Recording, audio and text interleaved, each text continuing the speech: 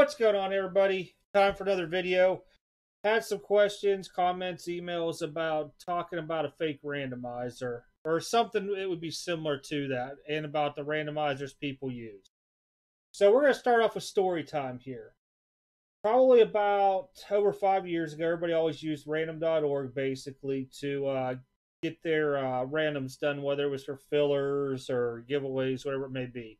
So all you would do is go on there, type it, or you'd put in what all you wanted down to random, numbered it out, or some people would even number it because it would number itself. And you can either use virtual dice on another piece of the website, or you could roll your own dice, whatever you wanted to do. Push the random button, how many times it would go would count for you. At the bottom, it would give you a time and date, stamp, IP address, and I think something else was on there too. That's how everybody did it. So probably roughly 5 years ago, there was an individual who copied random.org. What he did is he took the code basically and made an exact copy of random.org and used it to benefit him in RASs. And I'm not too sure if it was used in breaks or not. I didn't really get too far in depth with this back then because everything was going on with it. I wasn't like even part of these groups or nothing like that. I just heard about it and started reading, and then, I seen, I could say, a post in a Facebook group, which explained a lot to it. It's really, really long and in-depth, so I don't want to take everybody's time up on it, but basically he copied it, used it to his advantage, and the way it was talking, there was a group of individuals as well. So yes, it is out there. There was a fake randomizer, which was on random.org that somebody copied, and a bunch of guys caught on to it very quickly. They end up emailing the guy who owns, or the founder of random.org. I believe his name was Mads Hahr, H-A-A-H-R. And what he did is he went in there, looked at because they copied the videos the guy ran, and said, no, none of that was ran on my site. So they thought they'd be smart, and they mixed it up and gave somebody else's stuff with them as well, too, and mixed it in. Well, let's put it this way. The one that was running on fake random.org, he couldn't find anything on them. The other ones that were ran on random.org, he could find and verify that, yes, those are ran on my site. These ones weren't. So, big things went on with it. There was talks about lawyers, lawsuits, no idea what went on with it. Like I said, I just read about and was, what was really in shock that somebody would do something like this back then. But then again, people always want to get over on a system. People get greedy, money hungry. Again, like I said, I'm not mentioning any sites, names, nothing like that, because I don't know who all was involved, how it, what happened with it and stuff like that there. But yes, it can be done, and it was done. So real quick, I'm going to show you. Let me pull this up because I don't want to give what I was reading up over onto it. All right, this here is what random.org looks like now for a verified account. So how you know it's a verified account, right? Check this out. I pay for a subscription every month. Whether I use it or not, sometimes I'll do stuff for other people, multi-round giveaways. This just tells you the last giveaway somebody did up right here. And that says when it ends for me. All right, so you could put in a code to the video, and I'll show you guys where you get that at. So I would hit new giveaway. I'm just going to type in the word test, test, because I don't want to blow my computer up here. We'll roll the dice. We're only going to do 2. Whatever comes up is good. Okay, 7. Then I'm going to put in A, B, C, D, E. Okay? So I go to the bottom, begin random.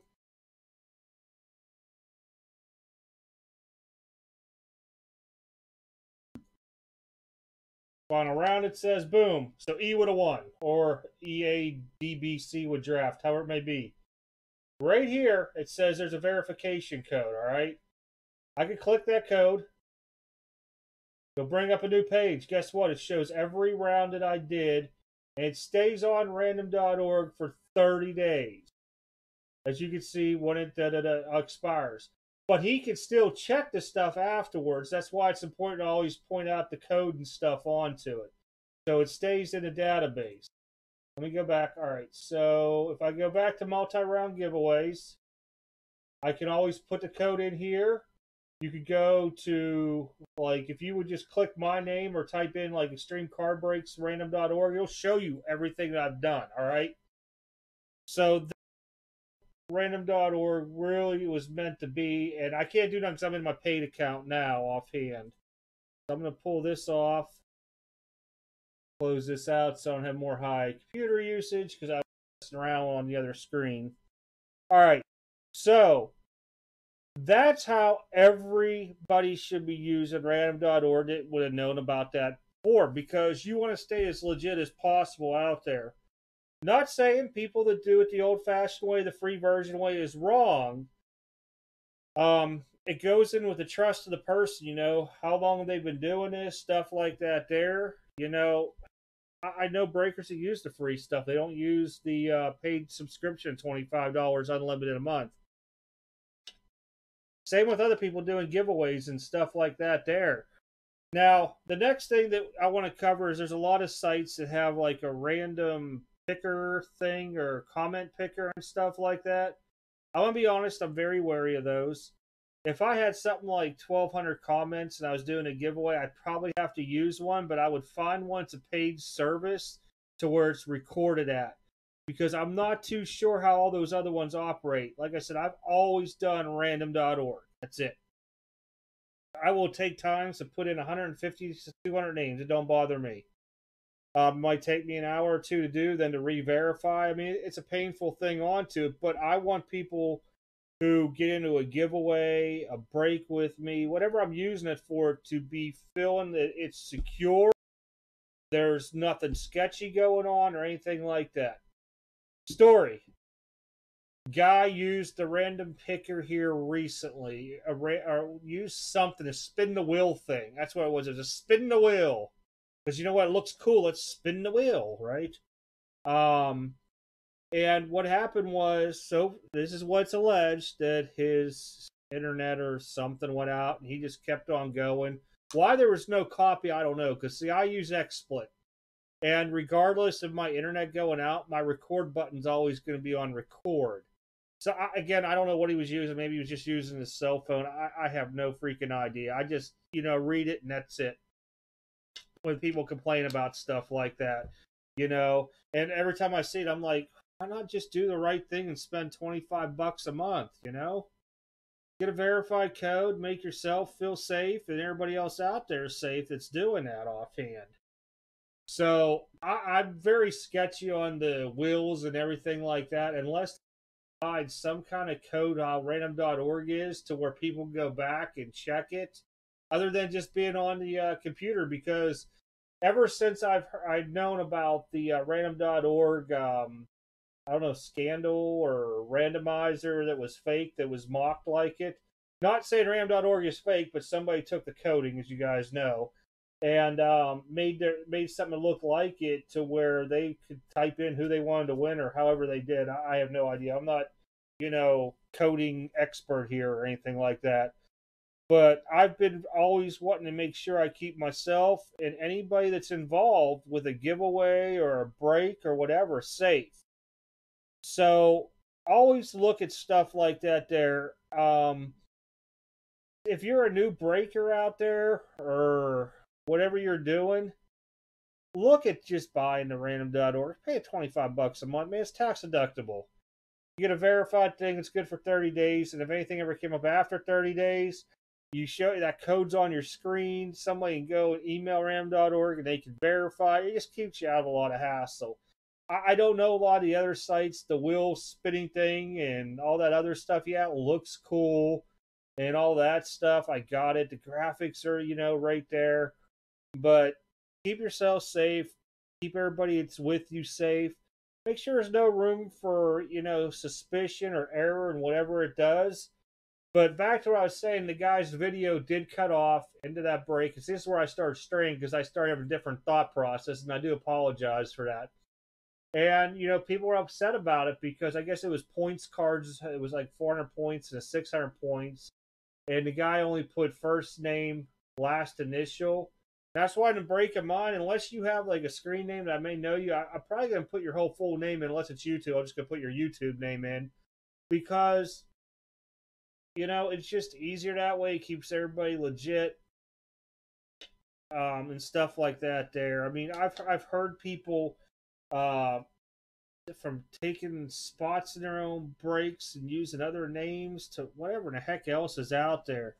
Man, if you can't fill your break and you only got like 2 or 3 scrub teams left, go live, say, guys, you got 1 hour, and send an email out to everybody to take what's left. If not, I'm going to take and we're breaking this product. Because then you've given everybody in your break a chance to purchase those spots, and then everybody else, nobody else wanted them, and you don't want to hold that break, and you're just going to eat the teams. Go, hey, that's on to you. I mean, I've done it with 1 or 2 teams left and stuff like that. I'm one of them firm believers that if I was running random teams, I wouldn't want to take a spot in my own stuff, because if I would hit a top team and then hit a top card, I'm taking away from the break itself, especially if it's random teams. But that's just me. Other people see it different ways. Everybody's different viewpoint. So, if you guys have more questions on stuff like this, please hit me up onto it.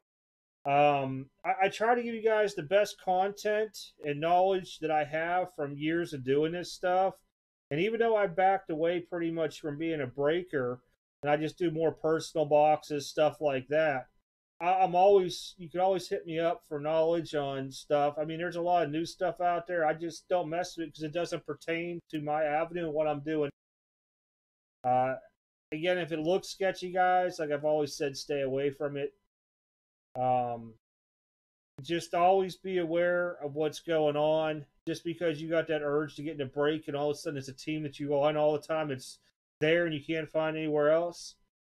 You know, I'd hold off. We'll take a look at some past videos, how the dude runs it. You know, know people in there, talk to him about breaks. Not saying not to give everybody a chance, but nowadays you just can't be careful with as many people out there and all the issues that's going on. Tons and tons of issues. It's insane. Completely insane. And the stuff that I read each day, when I get off of work or if I'm not at work, I spend hours behind the computer reading just to get my knowledge level up there, just so that when somebody asks me something, I can, you know, give a response back. And I'm a straight shooter, guys. I've always been straight shooter. Sometimes it's not what people want to hear, but it's just what I believe or what I see. And I could be wrong 100% too, but with what I brought up today, these were what was put out. I know there's a big thing in the blowout forum, so if you search like fakerandom.org or something like that, I'm sure it's going to pop up.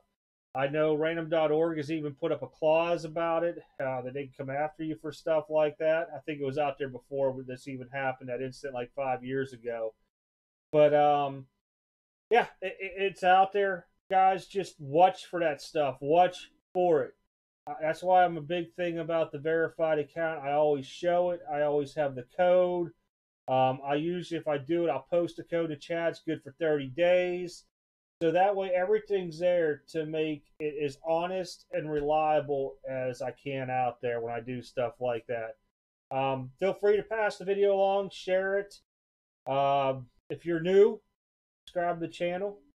If you like these type of videos that I'm starting to do this year to help everybody out across the board, whether it's showing scams or is it a scam type deal, there's stuff out there. Is it really a scam? It goes in that gray area, and we'll talk about that stuff just to bring all the new collectors up to speed, or people just getting back into the hobby, some general knowledge on this stuff, just so that when you go out there and spend your hard-earned money, it's not going to be taken away from you. And you know, it really sucks when something like this happens. It really does. All right, everybody, again, thank you for the support. I'll catch you guys this weekend, either Friday or Saturday or Sunday live. I got a PSA order coming back in. We'll look over. It's the expect like top grades. And then I'll have probably have a box. I'll either do a live opening or I'll do a recorded one for y'all. Other than that, again, thank you, everybody. I do appreciate it. Have a good, safe week out there. Tenders football this weekend. Hopefully you guys can get some teams and pull some monsters. Let me know if you guys pull some stuff. I like looking at that stuff, especially if stuff is for sale. I might be interested sometimes.